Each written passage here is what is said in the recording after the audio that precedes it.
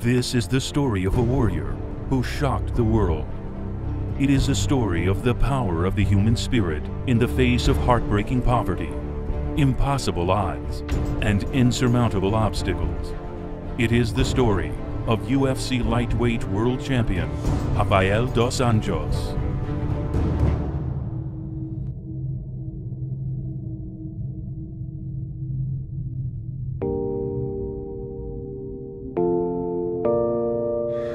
Yeah, I grew up on the rough neighborhood.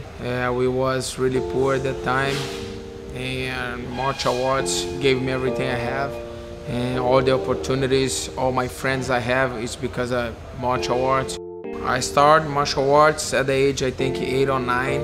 I had a place to training, but I was need to pay to training. I trained for 6-7 months, and I didn't have money to pay anymore. Then I stopped to training for like 3 years. And then I come back at the age of 12. I found a free place to training. So since that, I never stopped. Before, when I start fight, my dream was to fight on UFC, you know. And right now I'm UFC champion. So a lot of things changed, and I think it's just the beginning. 45 for the winner by unanimous decision, and new undisputed UFC lightweight champion of the world, Rafael dos Anjos. And I was a kid. I usually go to Blockbuster to rent Rickson Grace tape when he fought in Japan, 1994. He was using only Brazilian Jiu-Jitsu, and he beat all those guys. He did 3 fights in one night. I usually rent those tapes. And one day the guy asked me if I want to buy the tape. I think I was the only guy who ran the tape, and VHS. And then I bought the tape, and I was watching every day. And one day I was at home watching with my friends. We was playing in the living room, fighting. And when my mom got home, she saw it, and she took the tape, she broke the tape. On the beginning, my parents, they don't like that much. And don't let her know that I'm gonna fight, no, just like after fight I let her know. And my daddy, he was with me on my MMA debut, and it wasn't an easy fight for me, you know. I got a 4-day notice, 5 days notice, and at that time I wasn't a professional, you know. I was 19 years old, and I had to cut a lot of weight, and I didn't know how to do it. Then I just stopped eating, and it affects a lot of my performance. I won the fight, but they gave the fight for the other opponent. I hurt my nose, I got a black eye, and after that my daddy, he didn't like, but after a while, for sure, for example now, I'm pretty sure he know I make a good living, and he's happy for that.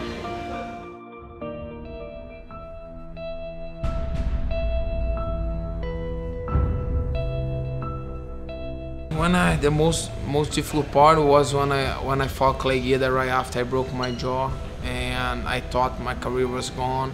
I thought I can't fight anymore, but I came over it, you know. I put like some extra titanium plates on my jaw, and now I was feeling really strong.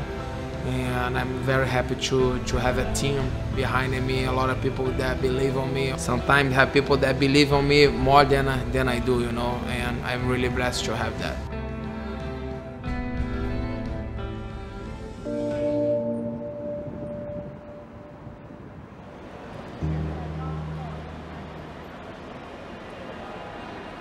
So I have 2 kids.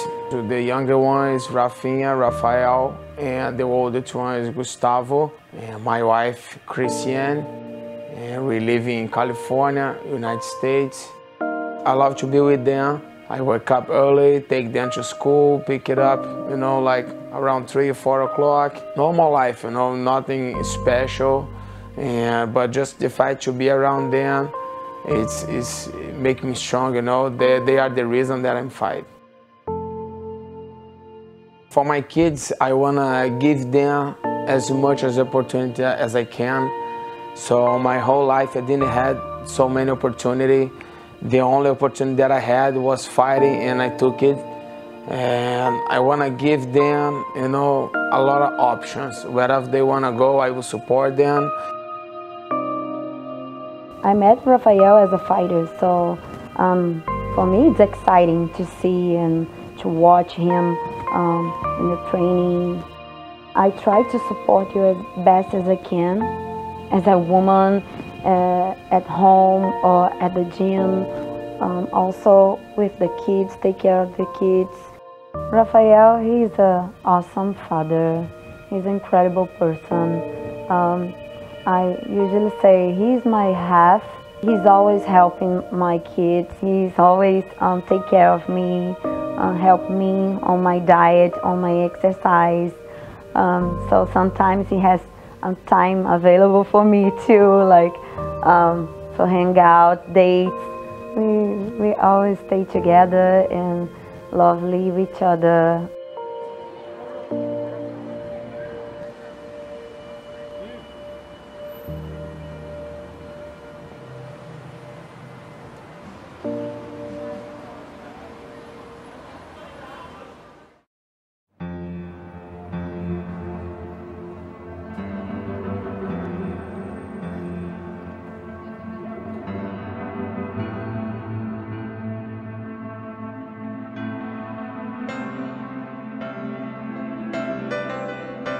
I started joining Evolve MMA 6 years ago. It was in 2009 when I first came here. And before I was a grappler, you know. I was a Brazilian Jiu-Jitsu fighter, and it made a huge difference on my life, on my stand-up game. I start to see the stand-up game with the different eyes once I start training here. But the part that I most remember when I broke my jaw, my mind broke, my body broke, you know, no hope at all. And I come to Evolve, and I got the support for the team, you know, always believe in me, invest in me. And like I said, even when you don't believe your dreams, you have someone that believes more than you know, believe more in you than yourself. It's happening here with me. Evolve helped me a lot, and I couldn't reach my goals without it. I have a lot of people to thank, you know. It's hard to say everybody, but I have to thank my coach, my friends, you know, everything that helped me to get here, you know. Big thanks to my team Evolve, you know, that's always believed in me. Many times in my life I didn't believe in myself, you know, and I just want to thank my team Evolve, all my teammates, everybody that rode with me one time have part on it, you know. I have to thank them. We started training together in Rio de Janeiro, like 10 years ago. And the same time I moved to Rio de Janeiro, he also moved to Rio de Janeiro. So we started training at the same place at Gordo's Academy, and also we shared the house. He was my roommate. Me, Rafael, and Braga used to live on the ghetto in Rio de Janeiro. I remember he always trained very hard.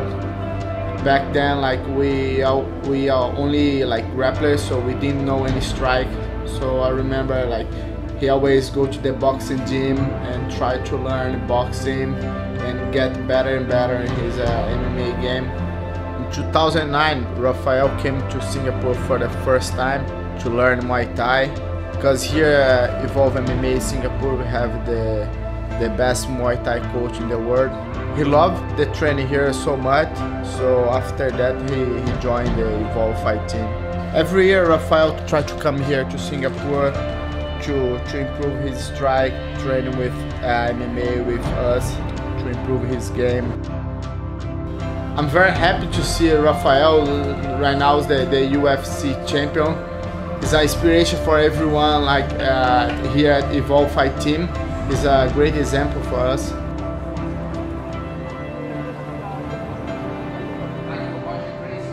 Yeah, man, I think you have to love what you do.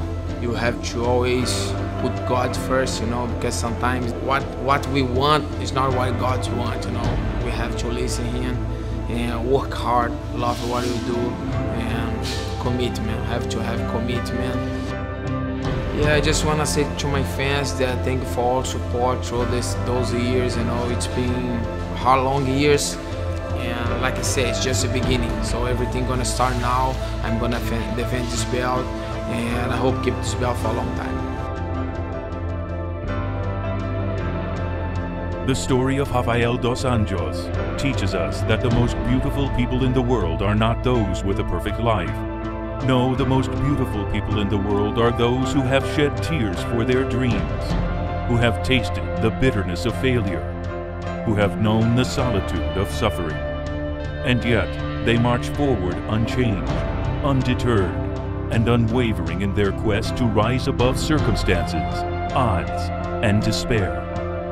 The most beautiful people in the world are those who have scars indelibly etched on their souls because they chose to live their dreams.